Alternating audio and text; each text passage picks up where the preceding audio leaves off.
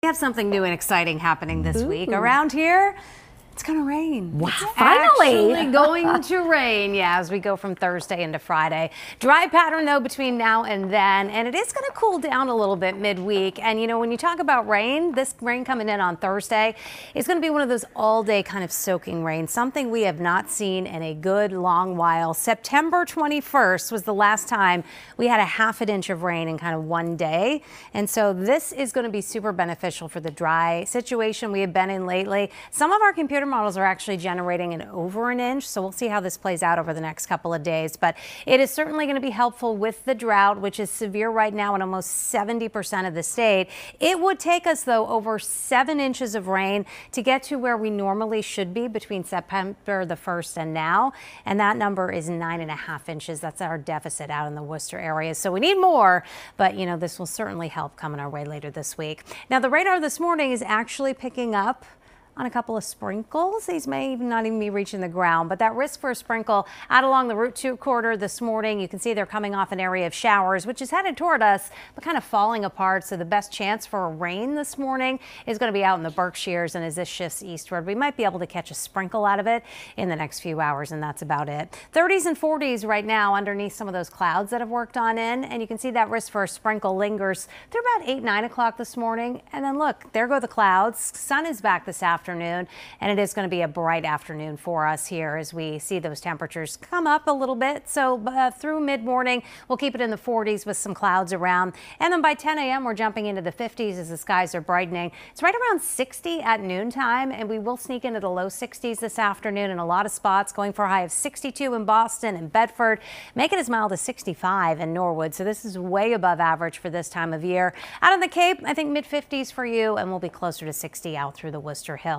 But this is a cold front coming on through, so it's going to turn cooler behind it as we get toward the middle of the weekend. So that's why our temperatures are trending down. Wind is going to pick up a little bit this afternoon. It will gust to around 20 miles per hour. So with the dry conditions, you add a little bit of wind. It's elevating the fire risk today. You know the drill by now, so just use some caution out there for sure. Mostly clear tonight. It will be chilly, 30s and 40s, and tomorrow is a bright sunny day, but it is a little bit breezy and certainly cooler. No 60s tomorrow. We're talking about high temperatures holding in the 50s, so trending cooler but dry through the middle of the week. So this area of rain that we're watching may get a little bump up with some tropical moisture from the remnants of Sarah, which kind of weakened over the Yucatan this weekend, but the computer model's still taking that tropical moisture north and getting it involved here in this frontal boundary, which is pressing toward us late week. And an area of low pressure may develop very close to us on Thursday, and that's what's going to slow this rain down and keep that soaking rain around Thursday. Showers linger into Friday, and the upper level low is kind of hanging around into Saturday.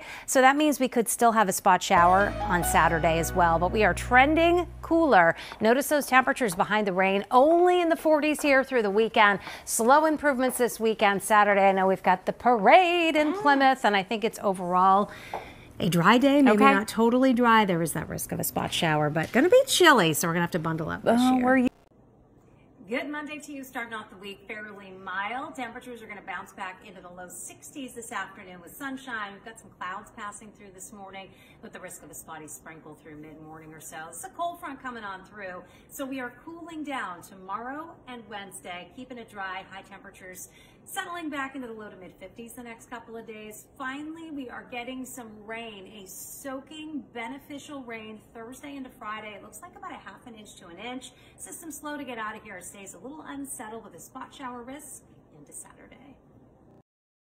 And a good Monday to you, starting off the week with just a little bit of rain. This is very light rain showers, in some cases just a sprinkle, especially south of the Pike. Racing on through this morning, a closer look shows you most concentrated here, Metro West up through the Merrimack Valley and the North Shore, even Boston getting in on this. When it came through Fitchburg, we actually picked up 0.02 of an inch of rain, so just enough to kind of wet the ground a little bit. Certainly we need more than this, but all associated with a cold front that is going to kick up the wind winds out of the northwest this afternoon and usher in some colder air tonight. So things will be cooling down, but we'll still manage to squeak out a pretty mild afternoon today as the clouds break by late morning. And we're talking about sunshine midday into the afternoon. Temperatures will jump up over 60 degrees for another day. We did it all weekend. We're going to do it again today. That is above average for this time of year. Near 60 out through the Worcester Hills with some upper 50s for you on Cape Cod. You will notice that breeze a little bit out of the northwest. It'll get gusting to around 20 miles per hour this afternoon. And with the still very dry ground, even with this little bit of light rain this morning, it's still very dry out there. So any wind elevates the fire risk, and that is going to be the case this afternoon. Keep that in mind. Skies will be clear tonight, and the winds are going to die down a little bit. The temperatures drop into the 30s and low 40s. The winds pick up again tomorrow, so it is a breezy day, but it's mostly sunny and not as warm as today. Instead of the 60s, look, tomorrow we're going to hold in the 50s, mid, even some upper 50s. So still fairly seasonable and a little bit above average, but not as mild as the past couple of days. And then our attention is going to shift to this front here off to the west, which is scooping up a little bit of tropical moisture down here in the Gulf. And that is going to work its way up toward us. This front may slow down as an area of low pressure develops nearby. And that means Thursday, we are looking at a good soaking all day rain that is going to linger into Friday with some showers. The upper level low hanging around into the start of the weekend, so it does stay a little unsettled into Saturday as well. You can see there is the potential for a little bit of snow on the backside of this in the higher elevations, so definitely going to be cooling down behind this system too. But certainly what is going to grab all the headlines is the amount of rain that we're going to get out of this. Finally, looks like a good soaking. A half an inch to an inch of rain is likely with this, and you have to go back a couple of months. It was September 21st. That was the last time we had a rainfall event that brought us a half an inch of rain in Boston. So this is going to help a little bit with the drought, which is severe right now in close to 70% of the state. But it would take us more than 7 inches of rain to catch up, and more than 9 inches of rain to catch up in Worcester from the deficit that has been growing here since the 1st of September. So we need more, but we will take this rain Thursday into Friday behind it. Notice how those temperatures cool down only in the 40s through the weekend. Still a little unsettled on Saturday with the risk of a spot shower.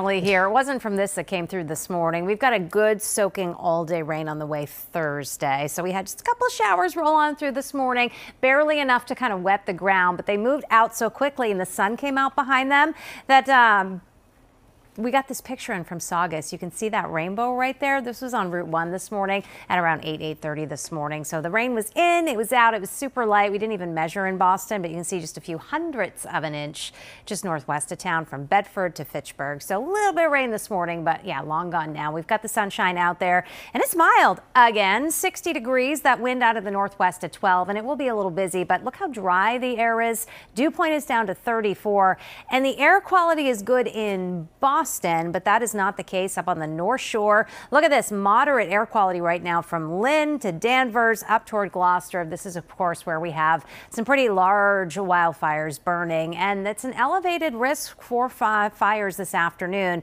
as we have the wind and the dry air. And of course, that rain this morning didn't really do enough to wet the ground like we need. So just use caution out there. We've been doing this for a while. You can see the winds are gusting over 20 miles per hour once again, but look at the direction they're coming from now, from the northwest. That rain that came through this morning was associated with a quick moving weak cold front that really is shifting our winds. It didn't have a lot of moisture with it, but you can see the cooler air behind it. So it's only in the 40s right now, back over the Great Lakes, up into eastern Canada.